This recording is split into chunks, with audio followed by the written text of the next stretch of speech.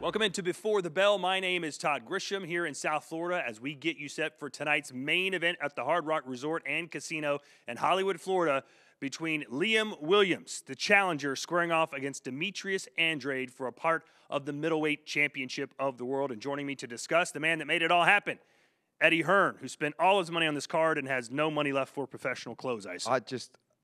I'm so embarrassed. I've just looked at the monitor there and just seen how bad I look. I mean, I love a freebie. Obviously, I picked this one up from Canelo this week. But with the shorts, just terrible.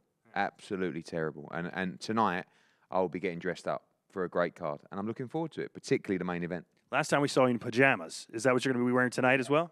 No, I'm going to be in a suit tonight. But I like to mix it up. Although people keep reminding me I'm 41. It's quite depressing. Someone sent me a pair of ripped jeans, and I tried them on, and it just can't be done anymore, Todd. You know. It looked good, but you didn't have the balls to wear it out, did you? All right. Well, you're in South Florida. You can wear pretty much whatever you wear, including that Borat G-string with the flip. I'll leave that one to you, man. Let's talk about the main event. Liam Williams coming over here, looking for a knockout. He's not going to take a step back against Demetrius Andrade. How do you see it playing out? I can't wait. Actually, in the UK, people are really excited about this fight. I think in the US, you know, there's that frustration with Demetrius Andrade. When's he going to fight another champion? When's he going to get his breakout fight? But us guys in the UK know what Liam Williams can do. He's the mandatory challenger. He's extremely aggressive. He can punch. He wants it bad. And I think it's going to be a great fight. I think he could have a perfect style for Demetrius Andrade, who, you know, is a very crafty counter-puncher. He's very slick as well. But he will have Williams on his chest, in his face, for as long as he can stay in there. I think it could go late, this fight. I think it could be a little bit dirty. And Demetrius is going to have to be switched on. But it's a bit edgy, isn't it? I mean, you were with the guys yesterday. You see Demetrius, I think in his previous performance, previous flights, he was a bit flat. He's usually more chill in the build-up. Yeah. This time he's riled up. Yeah, which should be a good thing. You know, has Liam Williams got to him? I don't know. But he needs to make a statement because, you know, later in this show, we'll be joined by, of course, his #1 fan, Chris Mannix. And we all want those big fights, you know, Golovkin, Charlo, those unification fights. But you kind of need to sort of shout from the rooftops off the back of a great performance. I feel like a lot of his performances have been, I mean, he's hardly lost a round in 4 fights. But he sort of starts fast, looks great, and then you're just looking for that next gear to kick in.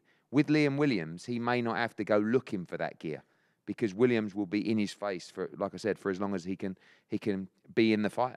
We hear you give these kind of pep talks. Do you ever sit your fighters down and have these conversations with them? And did you tell Andrade something like this? And what did he say? Difficult, isn't it? Because we know how tough the sport is. Like, it's easy for us to sit there, or me to bowl into a changing room and go, "Hey, Demetrius, come on, mate, you need to step on the gas." If you go back to the Seletsky fight in Providence, you know, this is another thing. Demetrius, oh, the guy just doesn't sell. We had 9,000 people there at Providence. It was wild. He knocked Seletsky down in the first round, and his dad, Paul, says, "Hey, calm down. Just box him. Get behind a jab." And me, I'm going, don't get behind a jab. Be reckless, knock him out, and get everyone talking. But when there's a sport that's as dangerous as this is, Paul Andrade will probably be saying to me, "You keep your mouth shut. That's my son. He's going to go in there and school everybody." But this is the entertainment business. This is the fight game, and we need him to shine. A lot of people talk a good game against Demetrius Andrade. They get in there, and then after 2 or 3 rounds, they go into a shell. Williams won't go into a shell. I promise you that. So I'm looking for a really dominant performance from Andrade. Hopefully a performance where at the end of the fight, we can say, "Charlo, come on. Montiel, whoever you're fighting, what is this? You know, you talk about you want to create a legacy. You talk about you want to unify the division. Here's a champion that's not going to overprice himself. It's 2 great American fighters unifying the middleweight division. But first things first, he's got to deal with Liam Williams." All right. Besides the main event, what fight are you most excited to see tonight? Do you know what? It's a really, really well-matched card. No sort of standout superstars yet on the card, but Carlos Gongora, who we saw in probably one of my favourite all-time fights against Ali Akhmedov, which, of course, was behind closed doors. We do have fans back in the Hard Rock tonight. That was a tremendous fight. Christopher Pearson, his opponent, good, solid American fighter who's a very, very good amateur. Fancies it this week, and I think that's going to be a great fight. Look out for the heavyweight fight between Majidov and Fedosov, you know, two guys that can really punch. Majidov, a fantastic amateur, world amateur champion, and Fedosov's a kind of who wants to fight him kind of guy. But three of our really bright young prospects all step up in really good fights. Arthur Biyarslanov is in a tough fight against Israel Mercado, 9 wins, 7 knockouts. Otha Jones stepped up against Castaneda. I think he's 14-1. And also Alexis Espino in with a guy who's 6-0 with 6 knockouts. I love to see these young guys coming up to crunch time because they've had their easy fights. They've had their easy work. Now it's time to see if they can go on to the next level. For Carlos Gongora, who became the first Ecuadorian to ever win a world title, if he wins tonight, what plans do you have for him going forward? I just think that it's a great story. You know, it's a guy who took a fight at 3 weeks' notice against Akhmedov, who nobody wanted to fight. You know, he was getting bashed up, wasn't he, in the early part of that fight? Massive favourite in that fight. But he was getting beaten, comprehensively beaten, and he hung in there, and the ending in the 12th round was thrilling. So he's a guy that says, you know, I want Canelo Alvarez, I want Plant, I want these other champions. He's just got to keep winning. You know, he's become a little bit of a hero in his home country, and he's a lovely guy, and he can really fight. And Pearson's going to bring it. He's going to bring the heat. He's a very good, was a very good amateur with a great pedigree as well, and he's looking to do the same as what Gongora did against Akhmedov, which is have that big breakout win. When we return, we'll hear from John David Jackson, the trainer for Majidov, the heavyweight, who's only 3-0, I believe, right now. But how good can this guy be? Well, he was an outstanding amateur. I mean, you saw him fight the likes of Anthony Joshua and all the top guys in the amateur setup. Guys from the Eastern European stage as amateurs tend to get very good funding to stay on. And he turned pro quite late in his career, but he's making great moves very quickly. He's a guy that will fight absolutely anyone. You know, his team and Zia and the management team, you don't even have to ask them, will they fight these guys? And Fedosov's a guy, I think he's 31-3 or something. Like, he's a guy that I know, I won't drop them in it, but I know other heavyweights that have actually turned him down, world-ranked heavyweights. The good thing about Majidov is he doesn't say no to anyone. You know, he's talking about fighting AJ, fighting Dillian White, but this is going to be a good marker to see how good he is as a pro. He is older than, obviously, a traditional 3-0 prospect, but ready to go. He will fight anybody in the top 15. Let's see how he goes against a very tough, challenging Fedosov. Final question for you before we bring our guests in. I have to ask it. What's the latest on AJ versus Tyson? Well, we're in a good place. You know, we know that 3 weeks ago we signed a contract for the fight. Then we had to present the fighters with options on the site deals. We did that last Sunday, multiple offers. They both chose the same one, funnily enough. Generally the one with most great. money. Yeah. So we're in agreement at that. Now we're finalising the venue and the paperwork with that site. And we're good to go. You know, I'm hoping that, I keep saying 2 weeks. I'm hoping that, you know, next week we can move towards an announcement. The fight is going to take place in the summer. 2 fights this year, the Undisputed Heavyweight World Championship, by far the biggest fight in boxing. I bumped into Tyson Fury in Vegas this week, and he was on good form, and he just reiterated that it's the only fight. You know, for both guys, let's be honest, like, no other fight is going to satisfy the fans. These guys have an opportunity to create history in one of the biggest fights of all time, the sporting event of 2021. We're on the brink. You said you bumped into him. It wasn't an In-N-Out burger or anything like that. Wasn't. He's still good. fit. He looks good. good. He had the Versace shirt on and the medallion, and, you know, he's in his nice suite in Vegas, so he's ready to go. All right, when we return, we'll hear from John David Jackson. You're watching Before the Bell, before we head into tonight's main event, Andrade versus Williams.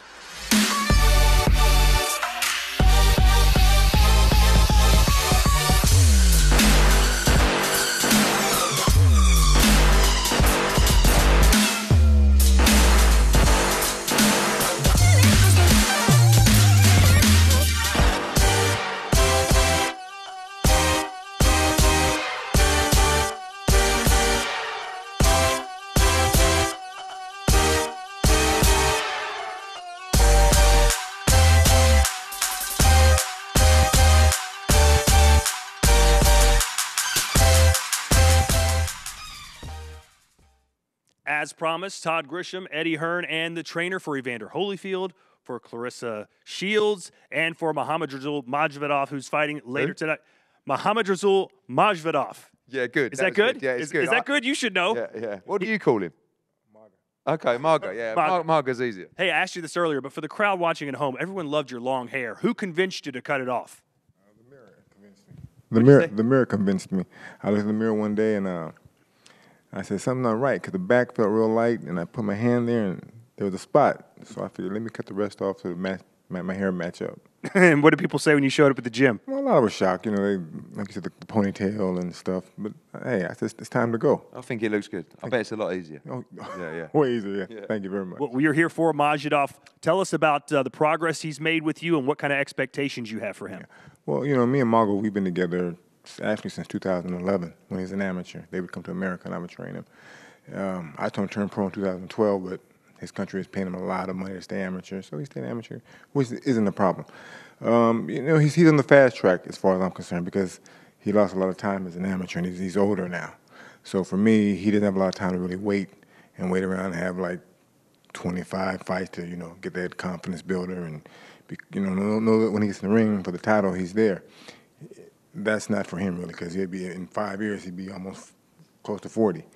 Not there, but close. So my thing is he's a good fighter, strong puncher, listens and then does well. Just needs to maybe step up his competition for himself. You know, I know Eddie has a plan for him, and that's wonderful. But I tell him for him, you got to start asking for these other fighters because, you know, your time is limited, as all of our time, especially in boxing sports. Your time is limited, so you have to get that fast track and maybe step it up a little bit and hopefully, you know, get the fights that you need to earn that title shot. Not just give him the title shot, but earn that title shot. This one's quite interesting, though, isn't it, against Fedosov? Like, Fedosov, although he's been inactive, as most people have through COVID, like, he was a guy that I know other heavyweights that turned him down previously, like, who wants him kind of guy. And Margo's kind of in the same boat, isn't he? At 3-0, what top-ranked heavyweight is going to fight Margo unless it's for a load of money? Exactly. But this fight's going to, I think, tell us quite a lot about Margo and where he's at in that respect. That's the way I feel. You know, I watched him, and he beat another fighter of mine, Brian Jennings, had defeated him. But it wasn't, you know, a walkover. So, you know, I told Margo, this is the perfect fight for you. Because here's an opponent that's going to stand right in front of you. He's not running. He's going to stand right in front of you and see what you're made of. So it's up to him to you know, conquer the task at hand. I believe he can do it. I think it's the perfect fight because it's going to answer a lot of questions for a lot of people about you, and you're one of them because you want to see what he's made of. And this is that fight that's going to do that for him. Have you thought about throwing Holyfield in there in a sparring session with him, see what he's made of? Not really. You know, Margo can punch, you know, and at this stage of Evander's career, he's just trying to make some money. Right. He's not trying to stay away from those punches. Exactly. So, you know, it would probably be a good thing if they sparred, but I won't let that happen. What's your experience been like with Claressa Shields? What kind of fighter is she? And is she indeed the greatest woman of all time? Listen, Claressa's a hell of a fighter. You know, I try to say this not a bad way, but she fights like a man. She fights. You know, a lot of females, they flail away in, they're kind of soft, but she fights. She comes to fight, and she has that male mentality to a degree. Wonderful, wonderful person. Talks a lot of trash, but that's okay because she backs it up. And she's trying to, you know, get the fan base built up for whatever fight that's in front of her. Her and Savannah would be a great fight because Savannah was the only person to defeat her as an amateur. So that right there, that alone sets Savannah apart from everybody else. But Claressa, she's a wonderful person, talks a lot of trash, you know. But in private, sweetheart, wonderful person. How do you feel about the MMA move? Just like a bit of fun, or you don't really take it too seriously? Do you support it, or what's your thoughts? I take it serious because if a female gets in a chokehold, it's over. Yeah, true. So, you know, I told her, listen, when you do that, go out right the gate, throwing those shots, throwing those punches, because your opponents aren't going to be used to that. Move your head, kind of, it's like a street fight. And where she's from, Flint, she's had a lot of those. So she's definitely up to the task. Personally, I'm not crazy about it, but it's her life, and she does what she wants to do. So I support her, and I you know, with the boxing part, I still help her with that. Personally, I wouldn't do it myself, but you know, hey, she's who she is, and she wants to be famous, and hey, God bless her. Got to make that Savannah Marshall fight. I mean, that for both girls, really, I think they're the only opponents that can really challenge them. Do you know what I mean? Like Savannah's looked great. Her journey is a lot earlier than Claressa, but Yeah. Clarissa's breezed for everyone. Like, she's never really been, other than her pro debut, actually, she's never really been in that. Like, she's taken on all comers, but she's won easily. I think Savannah and Claressa need each other because they're really the two that are going to give each other great fights. I think that's the fight that the public deserves to see also, because like you said, you know, there's only two out there that really can battle with one another. You know, Savannah has the amateur win, and that, you know, that's plays on Claressa's mind. She wants to avenge that. And, you know, and I think Savannah honestly believes in her heart that she's the better fighter. So I think it makes for a great fight. I think the build-up's going to be great because these two are going to talk so much trash. It's unreal. So I think it's going to be great, you know, when it happens. When a young fighter's looking for a trainer, what's kind of your resume? What do you say to these guys? Like, what kind of trainer are you compared to the other ones? If I sign with you, Mr. Jackson, what kind of fighter will you turn me into? Well, I try to be more of a teacher because there's not that many teachers. There's a lot of good trainers in boxing, but there's very few teachers. You know, my teacher was Georgie Benton, and he taught me, and when I first met him, I could fight, but he made me a better fighter as a pro. And then as fighters go along, you know, even though you show me certain things, it's up to the fighter to become better because he has to watch other fighters and steal some of their moves. You know, you just don't learn from your trainer. But most guys that come to me already know how to fight. I have to teach them from day one how to jab and all that.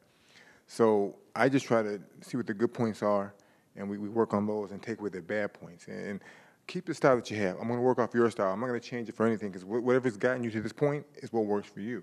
And that's what I try to do. I try to say, I'm going to teach you offensively and defensively to make you better than what you are now. But what you bring to the table, that's yours. I'm just going to add to that.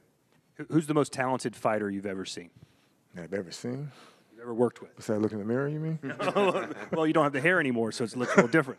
There you go. Talented, man. Or a guy that you've run him through the rings or her, and you go, my God, this person's unbelievable. Yeah. Well, I'm going to put in categories for you.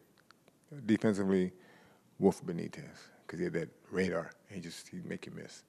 You know, defensively, he was untouchable early in his career. Offensively, I'm going to go with the old school person, Sugar Ray Robinson.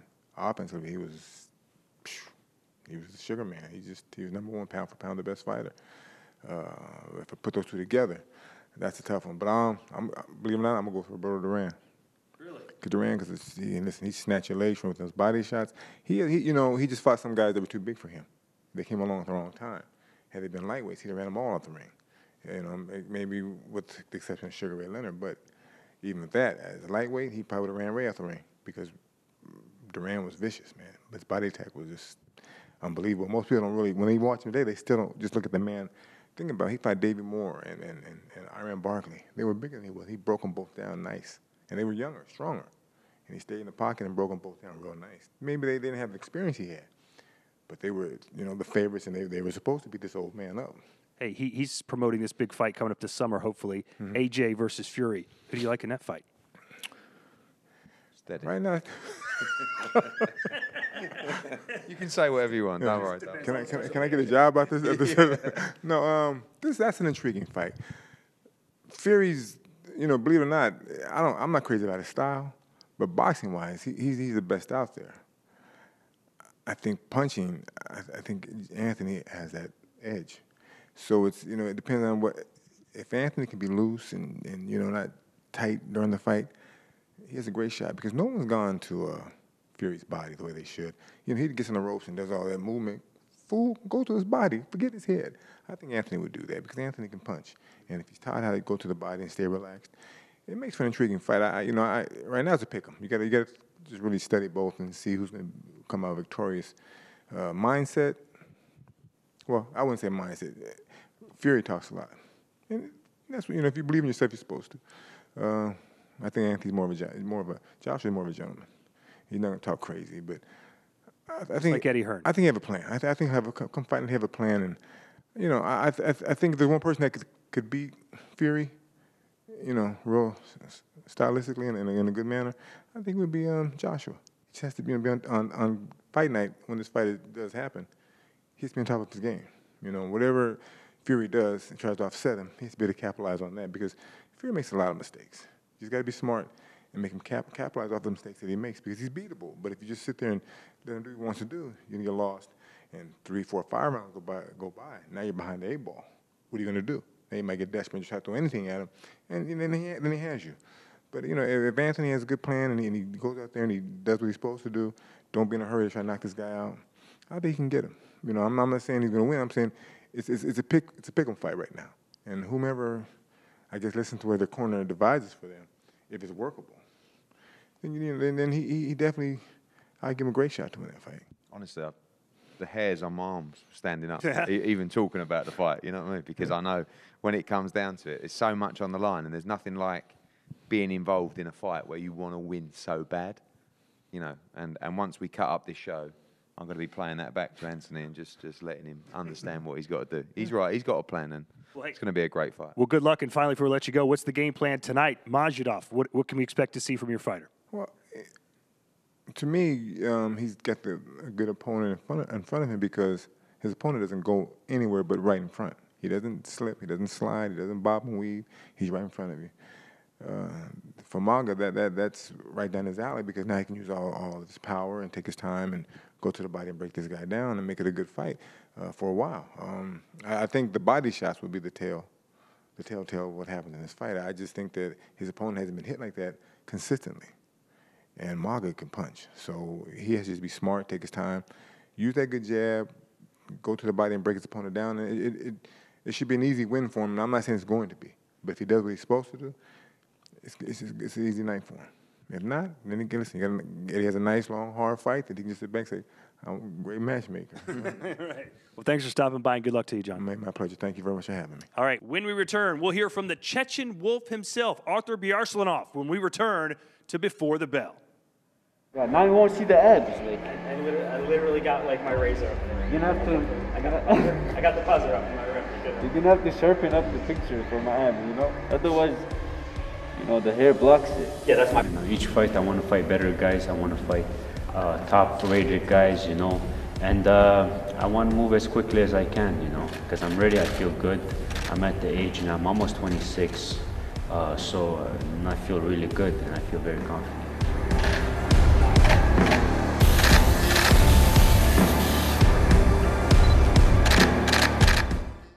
Hello and welcome back to Before the Bell as we get you set for tonight's big card featuring Liam Williams challenging Demetrius Andrade for his version of the middleweight championship of the world. And joining us now, an undefeated rising star on the Matchroom stable. He is from Chechnya, which is why he's called the Chechen Wolf, I would assume. Arthur Biyarslanov, welcome, my friend. How you feeling as you get set to step in the ring tonight? I feel great now that the weigh-ins are done, rehydrated. I'm ready to go for tomorrow. Your opponent, 9-0 with 7 knockouts. He's never lost. You've never been beaten. What kind of fight do you think this is going to be? I hope it to be a good fight. I mean, long-lasting, because my previous fights been finishing so fast. I had 4 fights that finished first round. So You shouldn't punch so hard, should you? This is the problem. I mean, I try to stay composed now, but, you know, I guess I have heavy hands. When I hit you, it hurts. So we'll see how it goes. You know, I know he's a good boxer. He has a good amateur background, so he should be able to dodge some of the punches. But I know that once I get him, it'll be good. So would you prefer this fight, if you had a choice, to be a close, competitive fight that goes the distance, or would you rather blow him out of there in the first round? Of course, we all want knockout. You know, knockout is nice. It makes it look amazing. You know, 8 rounds. You know, some people love knockouts, and that's what I hope to have tomorrow. Every fighter has a great story, a great background. I shouldn't say great, but an interesting story, sometimes a challenging story. But your childhood and your journey to where you are today may take the cake. If you could just kind of run us through the Cliff Notes version of where you started and how you got to where you are. It was very tough. I was born during the first Cold War that started in 1995, which is why I was born in Makhachkala, Dagestan. We had to move from Chechnya. Second Cold War started in 1999. And that's the time we got caught in the crossfire. We're trying to leave the country, and they weren't letting anyone leave. And we eventually got to Baku, Azerbaijan. It's where I lived for 6 years. My father passed away when I was 7, so it was very tough for my mom to raise 4 kids. She, you know, she's a strong woman, and she raised us all 4 of us. We moved to Canada. I was 10 years old when we moved here, 2010. And I was a big soccer player. I never thought I'd be a boxer, to be honest. But my brother was the fighter in the family. He did karate, boxing, any sport you name it. He was always fighting, you know. And he kind of like forced me into boxing when I was 12 years old. And ever since then, I was just, I just loved winning. And that's what kept me going. And then I gave up my favorite sport, soccer, for boxing. And I don't regret the day. So. Tell them about the Chechen Wolf thing. No, come on, that's Oh, that's the the key to the Chechen, story. the Chechen Wolf story. I said a couple of times before, but it was in 1999 when we were caught in the crossfire. We were trying to leave the country, but they weren't letting anyone leave. And it was. I don't remember everything, but I remember like the bombs, the shootings, and the noises, the people running around, and going crazy. And it was a very rough time. I was 4 years old. And the crossfire started, and everyone started running around, kind of. So I guess we got lost in the middle of like people running around, and we had our soldiers there too that came and saved us.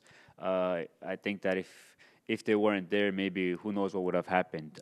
They were carrying me, running with me, and asking me like, "What's your name? Whose son are you?" And me, I'm a little kid, 4 years old, crying and saying, "I'm Chechen Wolf, I'm Chechen Wolf." And that's what I was answering. That's what I remember. And they said, "Hey, we can't let the Chechen Wolf die," And my father, when I was younger, he used to always tell me, like, be like a Chechen Wolf, be a wolf. Because back in the days, our traditional, like, animal in our country is like a wolf. Wolf is a strong symbol. You're strong like a wolf. And that's where we got the nickname from, Chechen Wolf. Incredible. So what does your family and friends from that region of the world think about you now? Do you stay in touch?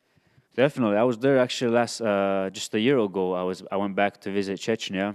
It's beautiful now, very nice now, very peaceful, and everyone was happy to see me, all my cousins, my relatives.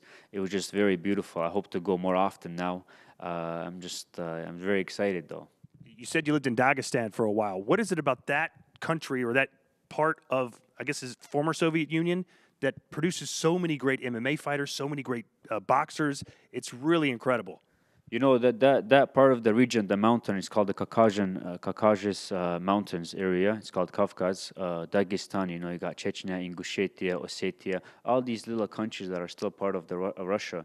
They're all fighters. They love wrestling, boxing, any combat sambo, any fighting sport, you name it.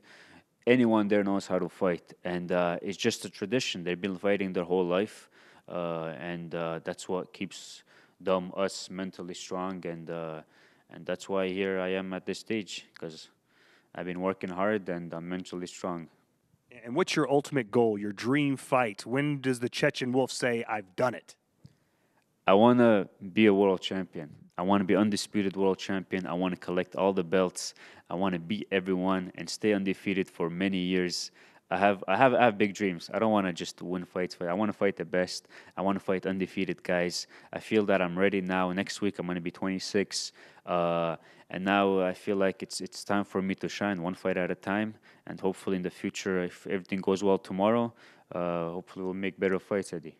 What did Matchroom see in this guy that you wanted him on your roster? Well, I love the story. I mean, Keith Connolly told me about Arthur, and we had a meeting. I think it was in New York, wasn't it? Wasn't it? Yeah, it was New about York. 2 years ago. He brought his book with him, and talked about the story, and told me just what he said then. And I was just taken in by the story. You know what you get in when you work with a fighter from that region. You said earlier, these guys are tough. I mean, they're not talking about growing up in just a rough neighborhood. You're talking about guys that are growing up, like he said, in the Cold War, under crossfire. So you know that they're bred tough, and that's part of the game, part of the sport of boxing. He also had an exceptional amateur career as well. Pan Asian Games, won a huge amount of tournaments as an amateur as well. So I knew he had the pedigree. I think that the growth of boxers from that region, and particularly starting with Gennady Golovkin, has kind of paved the way for Eastern European fighters. Obviously, Beterbiev, these kind of guys, even Bivol from Russia. You're seeing a lot of guys now become major names in the United States. He also has a big following in Canada as well, of course, where he resides. So he can really fight. And the exciting thing now is moving towards these kind of fights, because you're fighting guys that are coming to win. You're fighting guys that are looking to take their opportunity to get signed or get a TV deal. He's already got it. And I think you're going to see fighters with great pedigree and great ability shine against better opposition. He's had the easy fights, and he never wanted an easy fight, but it's just something you get given when you start out. You're 2-0, 3-0, you're fighting guys on late notice and, who aren't on your level. This is the kind of test that he needs to say, okay, if we breeze through this, then we're looking at moving towards top 15 in the world, guys. And he's not afraid to take those chances. So 26, basically approaching his prime now. Let's see how he gets the victory tonight. I'm sure he will.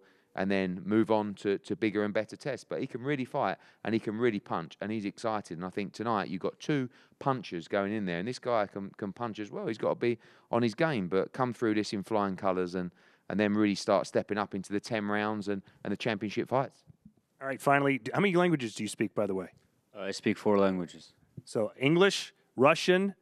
Chechen and Azerbaijan. What's your favorite? I mean, I don't have a favorite. I love them all because I know 4 languages. You're the ultimate Vince rider. He's Switzerland. That's what this guy's become.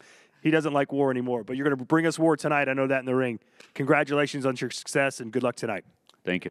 All right, when we return, we'll hear from one of the most respected voices in boxing today in the United States media. Is that That hurt you?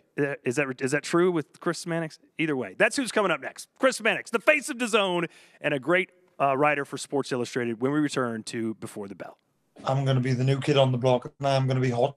I'm going to be some hot shit. Do you know what I mean? I think I'm going to knock Andrade out. They all say that. That's everybody's favorite thing to say, and it never happens. At the end of the day, this Liam Williams kid is not going to stop this train.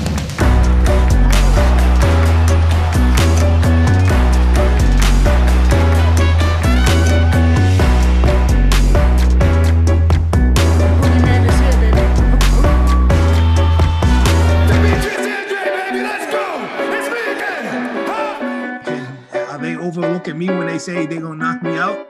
Like, what you mean, bro?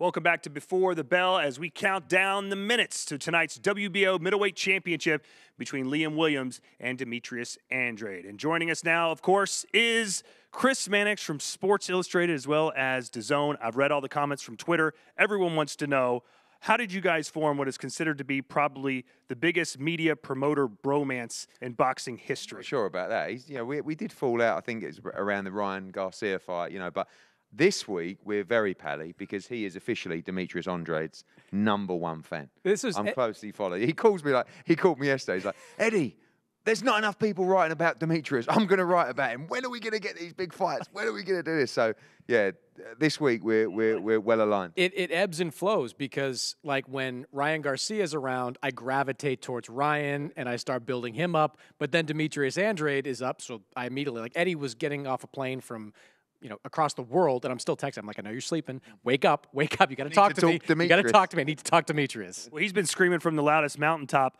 about Ryan Garcia fighting Devin Haney. Why do you think that Ryan Garcia chose another option right now? I don't know. I can't speak for Ryan Garcia. I don't think that Devin Haney excites him all that much right now. And look, you can go back to February of 2019 when Ryan knocked out his opponent, and then Devin climbed into the ring. And when he said, made a list of all the guys he wanted to fight, he said Luke Campbell. He said Gervonta Davis. He mentioned Haney, but he mentioned him last. So I just think, I think for Devin Haney, and we don't have to get too deep in the weeds on this Linares fight is everything. Like, he has to look good against Jorge Linares. If he does, I think that Ryan Garcia will get interested in a Devin Haney fight before the end of the year. If it's a 12-round decision, I'm not so sure. Yeah, but he has to look good. But, even a victory against Linares, you were saying earlier on, off camera, that's a real fight. Linares can really fight. I think with Haney, we talk about it could be the next Floyd, he could be this. But when you look at his resume and you really break it down, Gamboa was a good win, but he's well past his best. Linares, although in the latter stages of his career, you watch his Instagram, you see him training. This is a guy that is really motivated. I like last chance saloon, but we're never going to agree on that one. But let me ask you this then. Like, we're here for a Demetrius Andrade fight, and you and I talked this week, and one of the things you said was, like, Andrade, you go back to the Selecki fight. Like, he needed to do something big in that fight. He didn't do it. Are you starting to feel the same way about Devin Haney, that he needs to do something big? Well, I think he's had less opportunities to do so. The spectacular knockout of Moran.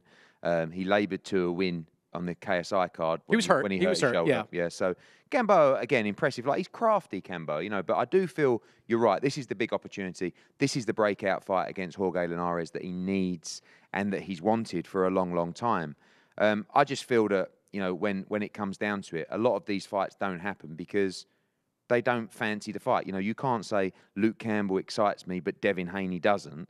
And we're in the same boat here with Charlo and Andrade. Like, you can't say, I want to unify the division, I want to face the champions, and then you got the opportunity to do, and you say, well, I don't want to fight Demetrius because he doesn't excite me. No, you know how good he is. You know how hard he is to beat. And that's similar with Haney. But that's why when you go back to the, I mean, I always talk about the Seletsky fight for Andrade, where if he would have got him out of there in the first, second, or third round, you were there. The place was going nuts, right? It was an impressive crowd. Yeah, it was an impressive crowd for. I didn't think he was going to be able to get 7, 8, 9, 10,000, whatever the final number was in that building. And I remember sitting there ringside, and I hear Demetrius' father between the first and the second round say, "Slow down. That's not how we fight." I'm like pulling my hair out. I'm like, no, that's exactly how you fight. This guy is ripe to get knocked out. And he wasn't, and I think that cost him something. I think this will be different because a lot of people go in their shell. Williams will not go in his shell. 100%. He would rather get knocked clean out. He will not stop trying to walk Demetrius down. He will not stop trying to beat him up. And I think this potentially, hopefully, could be his breakout fight where Demetrius looks spectacular. And then we can truly get on the mic and say, Charlo, your brother's doing it. Why can't you do it? But in a labouring performance, it always gives someone just a little excuse to go, oh, you're not exciting. You're not putting the performances together. Which I think Canelo did back in 2019. I think Canelo, Eddie Reynoso, I think they did when he, and I don't want to call it laboured through the Seletsky fight, but when he went 12 rounds, I think the team Canelo took notice of that. We're like, you know what? This doesn't really do it for me. So they say the pen is mightier than the sword. You've got a big pen. You've got a big voice. You've been screaming for Andrade versus Charlo. Fans are screaming for Terrence Crawford versus Errol Spence Jr. All these fights just never seem to get made. Even Floyd versus Manny took 8, 9 years too long.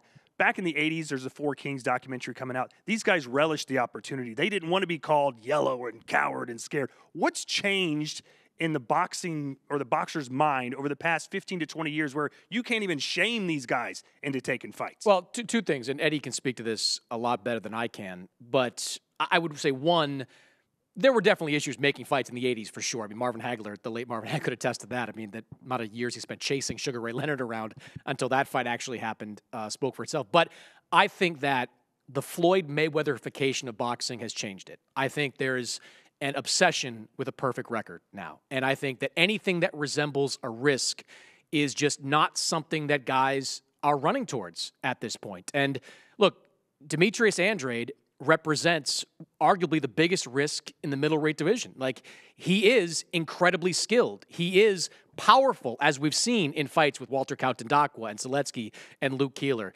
I just don't think guys are running towards him. I think everything is I don't think that you can paint everything in one brush. That a lot of that reputation is from the old days. Like Charlo and these guys, Danny Jacobs even, like I think they grew up with Demetrius in the amateurs and he was just so good.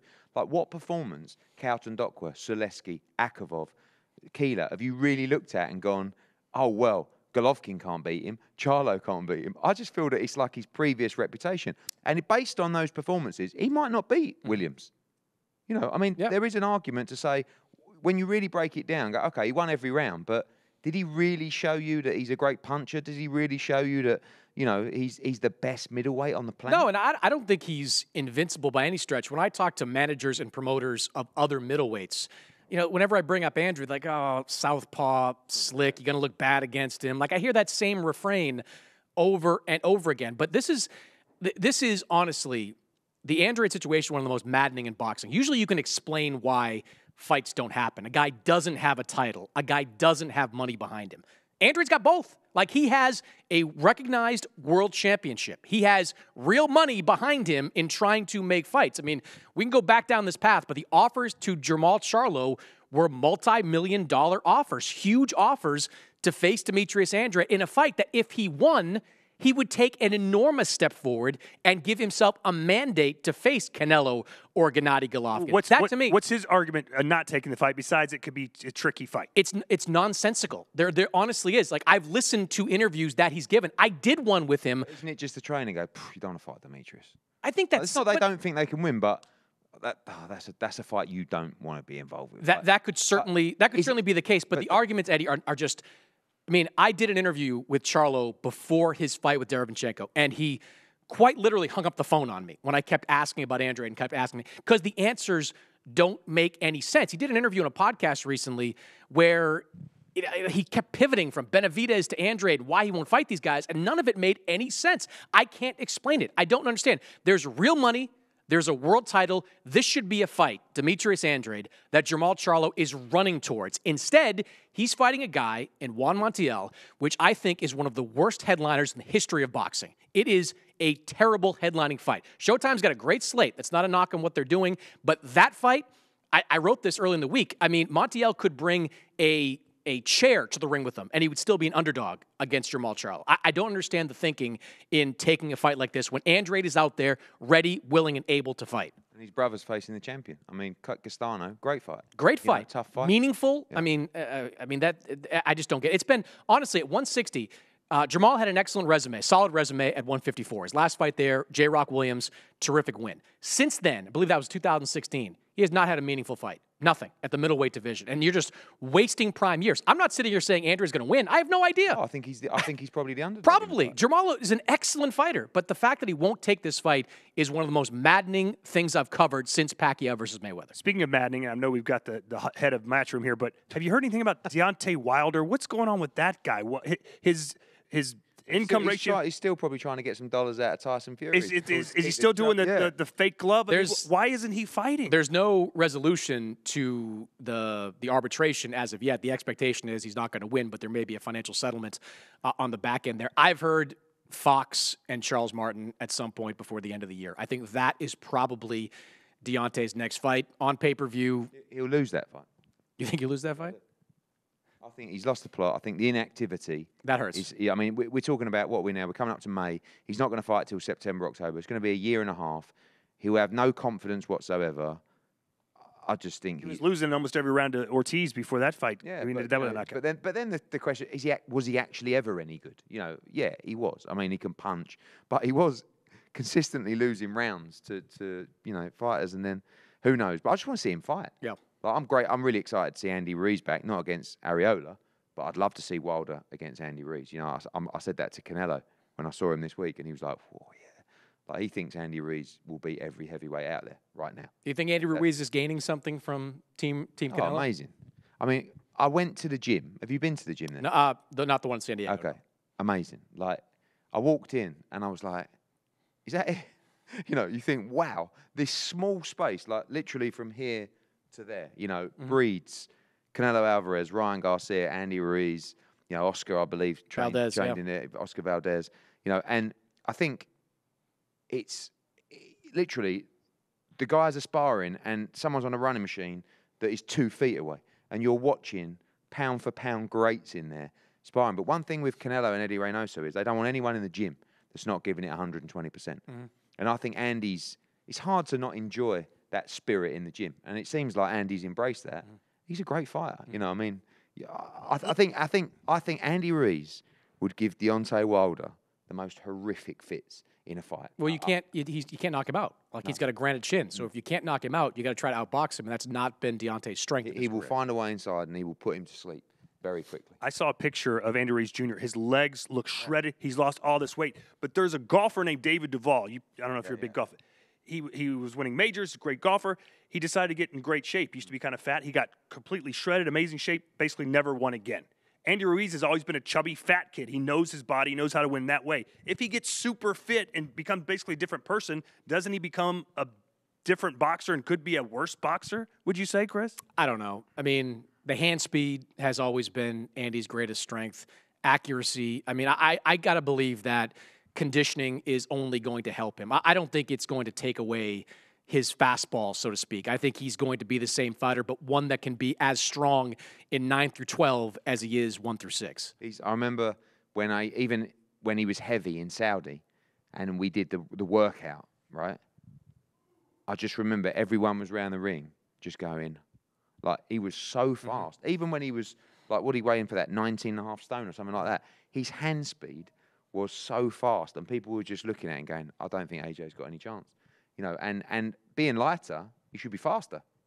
But I think he's such an exciting. I mean, I love Dillian White against Andy Ruiz. I love Andy Ruiz against Deontay Wilder. I love Andy Ruiz against Luis Ortiz. I love Andy Ruiz against anyone, to be honest with you. So Just all not those, Chris all those fights Arreola. you just mentioned will never happen. But No, anyway, I think Andy will. But I mean, one of you got. I mean, Ruiz against Arreola is like. I mean, it's a fair comeback fight. Do you know what I mean? But how that is landed on pay-per-view, but it just shows you Andy Ruiz got paid a lot of money, and he ain't fighting for $1 million anymore. So Heyman and those guys are going, well, the only choice we got is to stick it on pay-per-view. And as Canelo and Reynoso told me, outside of Canelo, he's number 2 in Mexico in terms of popularity. I mean, you know, he was the heavyweight world champion. So, and he's fun to watch. Chris, of all the fights that have been announced, Showtime's got their scheduled his own Matchroom, Golden Boy, Top Rank. Of all the fights that have been made and named, which one excites you the most? We're assuming that Joshua Fury is not on that list yet. We're Been announced, not yeah, it will be announced yet because that would be number 1 in a heartbeat. 2 jump to mind. Canelo against Billy Joe Saunders, I think, is going to be an excellent fight, and Billy Joe is going to be really difficult to figure out. Probably the best boxer that Canelo has faced since prime Erislandy Lara back in 2014. I talked to Canelo about that last week, and he saw the comparisons there, and he understands the difficulty of the challenge that is going to be Billy Joe Saunders. And the other is the one we just talked about, Jermell Charlo against Brian Castano. We were part of the broadcast of Castano when he took the title off Patrick Teixeira. He is just constant pressure. Now, that may mean you walk into something, and Jermell is one of the bigger punchers at 154, but I think that is going to be an explosive fight for as long as it lasts. Which one are you most excited about? I like the Charlo Castano fight. I'm really excited about Haney Linares because I think we've wanted that for so long. You know, that opportunity to shine. You know, and I think that I actually think that Ryan Garcia against Fortuna is a really good fight as well. I don't think that's a cast iron. Harper versus Taylor? Yeah. Well, Harper versus Choi will be first. You're talking about Taylor Jonas. Yeah, Taylor Jonas. Great fight. Chisora Parker. You know, Dimitri Bivol on that card. That's May the 1st coming up. And, you know, hopefully we see Chocolatito against Estrada 3 on the back end of the summer. Lots of exciting stuff planned and coming up. But, you know, of course, the big one, AJ Fury, hopefully next week we can give you some news and that'll trump everything. But I must say, right now, of everything that's planned, for me, Canelo against Billy Joe Saunders is the fight of 2021. I've been with both guys this week. Canelo is so confident. So confident. Will the Dallas Cowboys cheerleaders be in the arena? If they hear you're there, Todd, I think 100%. You know what's interesting about Canelo? I asked him this, and we see what's happening at light heavyweight right now, right? They're going for an undisputed champion. You know, Bivol, of course, coming back on the card May 1st. He has got a piece of that title. Joe Smith-Beterbiev, we assume, is going to happen in New York before the end of the year. I thought Canelo would be more interested in moving up again to fight the undisputed champion. He didn't, when we were talking about it, he didn't seem... I just think he knows that he just can't, like 175. But if it's Bivol... Yeah, but I think if it's better... I mean, I don't think he'd rule that out. I think right now what he's saying to himself is, I want to be undisputed at 168, right? The run would be incredible, wouldn't it? Take Yildirim away, and it would be Jacobs, Kovalev, Smith, Saunders, Plant. I mean, that's an incredible run. And when you go to his gym and you look at all his fight posters, you start to realise, you know, Mayweather, Cotto, Khan, you know, Smith, Saunders, you know, loads of other fights as well, even like Kirkland. I know that some of them were faded, but still, like, good resume. And after he's become undisputed at 168, I don't really know what the challenge is. He'll always want to challenge himself. I think he'd like to box internationally as well. But I do also think when he boxed Kovalev, he kind of realised, I'm really not a 175-pounder, you know. But he's probably not even a 168-pounder, really. No, I mean, really, like he was, what did he fight Floyd at, 149? Something 52, like that? well, he was 52, because remember, he had to squeeze himself down a little bit for that. But really, he's a middle. I mean, he's a big middleweight, like, I think, and he's a small super middleweight. So I think sometimes you see these guys who end up getting beat in fights they shouldn't really be in because they've had no choice but to move through the weights. And you know, even when you look at Lomachenko, really, he's a big featherweight. You know, he's a super featherweight, and you know, he had to move up to lightweight for the challenges, and he come up against a very big lightweight in Teofimo Lopez and got beat. And I think Canelo would probably kick himself if he did that. But listen, Saunders is in tremendous shape. You know, he's kept a low profile in this camp. I saw him in his training camp in Las Vegas. He's bang on weight. He fancies it. You know, Tyson Fury. He always gets up for bigger fights. Well, he goes down for the lesser. This is where you see the best. Yeah. And I'm hoping that's the same with Demetrius Andrade tonight. Your prediction, what happens tonight when the bell rings? Andrade Williams. Please, God, let it be an inside 3-round knockout. Like, I mean, just Williams for a 3-round knockout. No, I think I'm looking. Look, I agree with Eddie that Williams is going to keep coming forward. I think Williams has improved significantly since he started working with Dominic Ingle. He's not the same fighter that he was when he lost those 2 times to Liam Smith. His conditioning is better. He's talked about it. His health habits have been better. I think he's a better fighter than what people will point to on his box rec. That being said, if he comes forward, he's going to present opportunities for Andrade, who is an accurate puncher and has a big left hand, to score. And I'm hoping that Andrade seizes those opportunities. If it goes 12 rounds and we get another lopsided decision, it might be an uncomfortable post-fight interview because I'm not so sure. It will be, but the good news is if it goes 12 rounds, it will be hard work for Demetrius. And if it's hard work and he doesn't win great, maybe those guys will go, actually, I'll fight him. Maybe, yeah. I guess it would have to be a struggle for them. But if it's the same thing as Seletsky, I don't know how that moves him up the ranks. I mean, I asked you this on the phone, like, what's the fight for him? Like, what is that big fight? Like, Golovkin, and I was right. Only really Golovkin or Charlo. But Golovkin, and you know this, Golovkin and Murata are kind of circling each other for New Year's Eve at the end of the year. Like, that's probably going to happen. It's a fight that Golovkin's really interested in. And you know, Mr. Honda over in Japan as well. Unless you can get Charlo, I don't know what the fight is for Demetrius. I just don't know what it is. I agree. All right, before we let you go, I'd love to get your take on the current celebrity/old-timers league that's coming up. Evander Holyfield's coming back, Oscar De La Hoya. Not so much the YouTubers, but the old legend boxers that are coming back. Is that good for the sport or bad for the sport? I don't know that it's good or bad one way or the other. I think that anyone putting on fights featuring legends may be sorely disappointed in the returns when they're not Mike Tyson. I mean, I think Tyson is a shooting star. Like, Tyson is someone that older fans get invested in and younger fans still want to see despite his age. Curiosity. It's the curiosity. I don't think there's the same curiosity in Evander Holyfield. I don't think there's the same curiosity in Oscar De La Hoya versus MMA Fighter X. I think that you saw Tyson Jones do a massive number, and I think that got a lot of people interested in retired fighters getting back, thinking they can do the same numbers.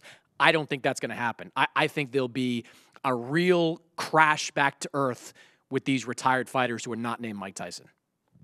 Your thoughts? As I said to you earlier, like, I don't mind like Jake Paul against Askren. Like, it is what it is. It's like kind of like MMA boxing, one fighter. And Jerry Springer show. You watch it? Yeah, but at least it's like they're both training to fight. I hate the old timer stuff. They're just basically doing it because they need a few dollars, and I don't blame them. You know, I think Evander's getting 10 million or something like that. That's the rumor. Listen to these guys speak and watch them walk around. They should not be fighting in a ring. Evander Holyfield had some of the most brutal wars I've ever seen against the likes of Riddick Bowe and Tyson, and he does not want to be back in there taking more punishment to the head.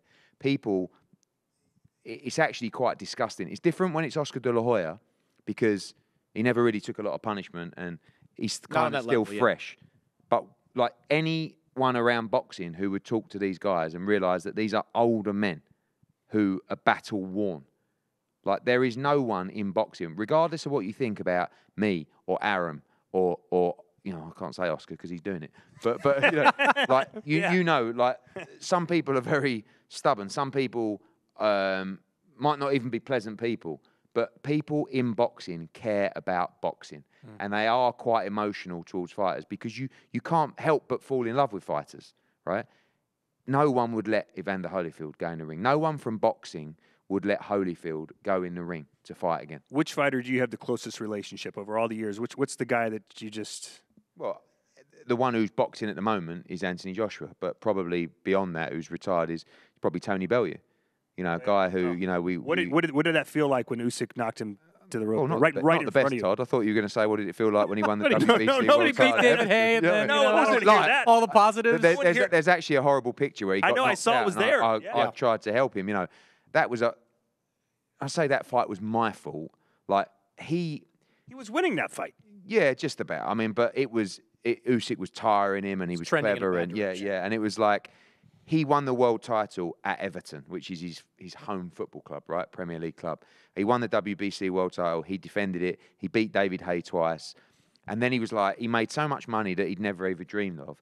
And then the Usyk fight came up, and the money was great, but it was like, and we were both in two minds. But it was like, Tony, if you beat this guy, you are the undisputed cruiserweight champion of the world. And it was too tempting to achieve that, to not take it. And he doesn't regret it now, and I don't regret it. But, it was just that one slightly too far. But he's probably one of my closest friends. But also, I'm so proud of him because he was the one who made it against the odds. Like, AJ won the Olympics. He was always kind of destined to fight for the world heavyweight title. This guy was never really supposed to win a world title. And it's great when you see those guys and you go up to their house and, they open their electric gates and you see where they've come from and you just think, oh, that's the great thing about it. Darren Barker, another one. That's what I thought you were going to say, Darren Barker. Was that picture of you in Atlantic City when Darren won the world championship? That's probably the most excited I've ever seen you in a particular moment. Yeah, but that's, you miss those moments and they come far, because now we're doing so many fight nights. It's very rare that you get that moment where you see if Liam Williams wins tonight, all his lot will go nuts, and that's the kind of feeling you get. That was the same with Barker when he boxed Gill. We're in Atlantic City, got in the ring, it was so close, and I just thought, we're not going to get this. And Michael Buffer just said, and the new, and it was like, and when Kell Brook beat Sean Porter, in LA, same kind of feeling. The emotions just run wild. But the most pleasing thing is when you see a fighter retire who's content. Like Barker was never really in love with the training and the sport. And he sits at home with his world championship on the wall, in his nice house and sort of says, I've done it. Bellew, the same. People that can look back.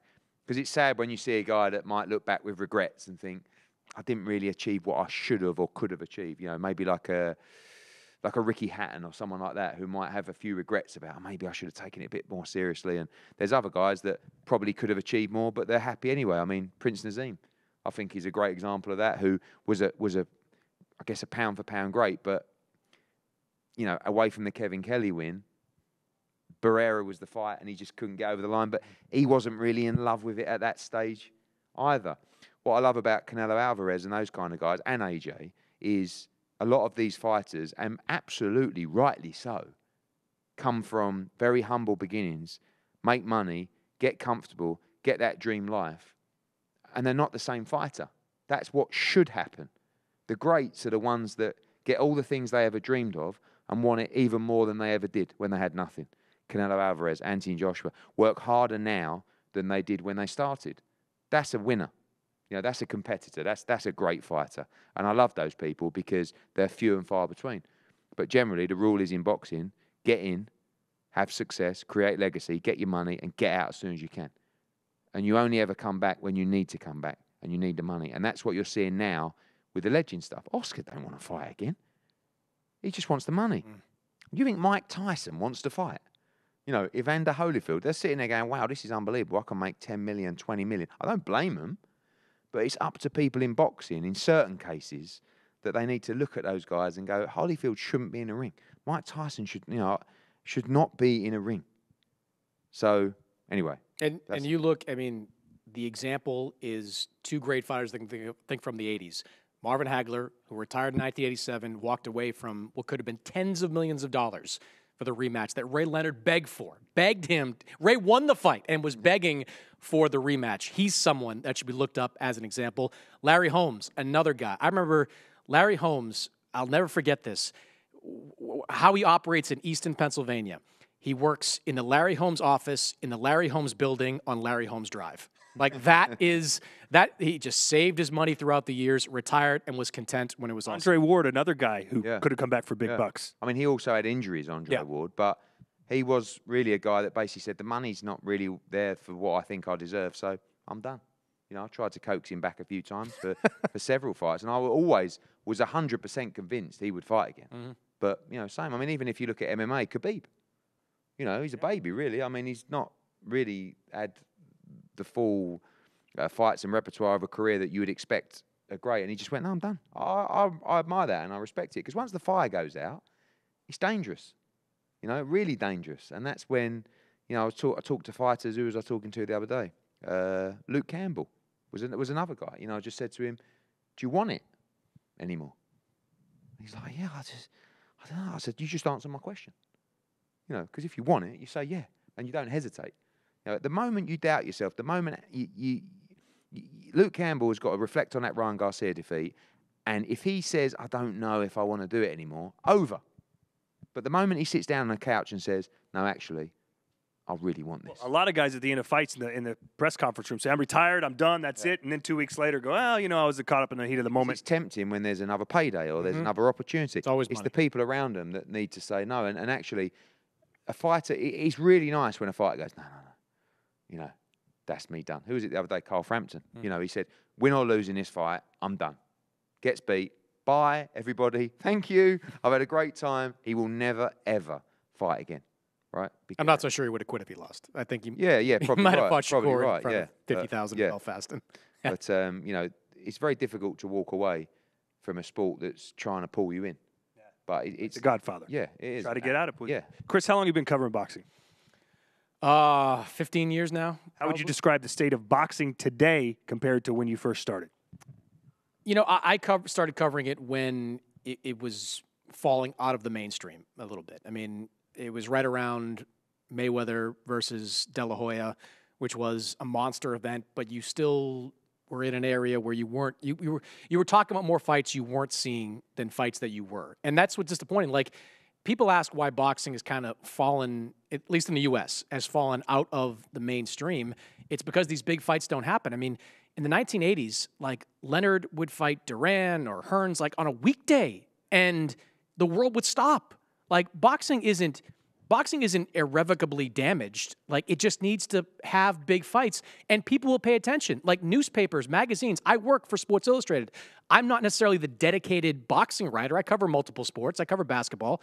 But if there are big fights on a regular basis, they'd probably say to me, it's time for you to cover just boxing, because the interest is there. It's all about fan interest, and fan interest in boxing in the U.S., it's still very big, obviously, in the U.K., but in the U.S., it will come back with a surge if there are big fights made on a consistent basis. You hear that? Yeah, no, I think he's right. And I think the good news is there's a lot of investment from platforms and broadcasters. So we've got a chance. Once that dries up, the game's dead. But now, even with Triller coming in, it's great because it gives people a little kick up the bum like DAZN and goes, wow, we're in the right place. Do you know what I mean? But it all comes down to the product. People say, oh, boxing's dead, MMA. No, boxing has the history. It has the legacy. It has a much wider reach historically and globally than the sport of MMA. But MMA's fresh. It's delivering the bigger fights. They want their him against him. It gets made. And that's what we've got to try and do. And hopefully with the DAZN global platform, we can start creating our own little UFC. And you seem to have adapted a little bit over the last couple of years in that, tell me if I'm wrong, but it seems like you're more interested in making the big fights than tying guys to contracts at this point. Because that was what the initial plan was. Yeah. You know, you get the Tevin Farmers and these good fighters tied to long-term contracts, but they're not in big fights. No. Now it seems like you're more, you know. I think when you are a disruptive brand like DAZN were, and now Triller are, you have to make an impression in the market. You have to come in, you have to spend money, you have to be disruptive. We've just got smarter. You know, I don't have to tie fighters down for years and years and years. I just have to make great fights. In fact, I don't even have to represent you. I just need to give my platform the best fights. And I think our schedule right now in the US is the best schedule in US boxing. And it has been probably for over a year now. I don't feel like DAZN sometimes get the credit that they should do, but we're in a good place. We're balanced, we're comfortable, we're smarter, we're wiser, we haven't got as many obligations. And you know, Chris, when you sit down with a fighter and you try and lure him to your promotional outfit or your platform, the first thing you say is, I'll give you an easy one to start with, and then we'll go into a big fight. Who wants to see that? And we were guilty of that. Everyone's guilty of that. I mean, Charlo Montiel is another example of that, where it's just like, we'll give you the easy one. We can't give you the easy one. If we have to lose guys because we're not prepared to give you the easy one, then that's what we have to do. Because the only one that gets it in the neck is me. Oh, what's this fight? What's it? Oh, should never have given him an easy one, should I? and you know, I've had to be a little bit more firm. I think, in a way, COVID's kind of helped because it's given us an excuse to go, license. I'm sorry, you know, they don't want to see that fight. They want to see this fight. And if you want to fight, you've got to fight this guy. And if you don't want to fight that guy, then you can wait. You know, and we need to be a little bit harder. Got a long way to go, but I feel like the schedule's great. And obviously, signing Canelo Alvarez and working with him has been huge for Matchroom. He really likes you, he says. Yeah, we got a great relationship. And I think that he's enjoying what we're doing. We deliver what we say we're going to deliver. It's nice and fresh. It's exciting. It's like any relationship, isn't it? You know, when you first start a relationship, it's so exciting. You know, you're going out on dates, you've got plenty to say. You know, and as you get 10 years down the line, you go for dinner and you're sort of both looking at your phone. Anyone else know that feeling? Chris has never been on a date. He doesn't understand how that works. Yeah. He's just always Chris- looking at the phone. Chris has never been married, so he doesn't have to worry exactly. about it. Chris there, is guy, all okay? right. Yeah. All right, Chris, I'll give you the last word. Your final thoughts on the card tonight. What are you expecting? What are you hoping for? I'm just excited. Look, I'm a huge Demetrius Andrade fan. I'm desperate for him to be in a big fight to see if he's as good as I think he is, as he thinks he is.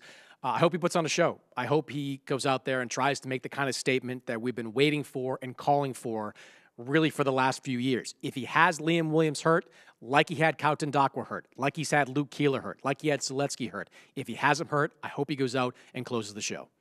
And that will close our show. He is Chris Mannix alongside Eddie Hearn. Also, thank you to John David Jackson and our other guests today, including the Chechen Wolf. I'm Todd Grisham. Enjoy the fights tonight live from the Hard Rock Resort and Casino from Hollywood, Florida, and we appreciate you watching Before the Bell.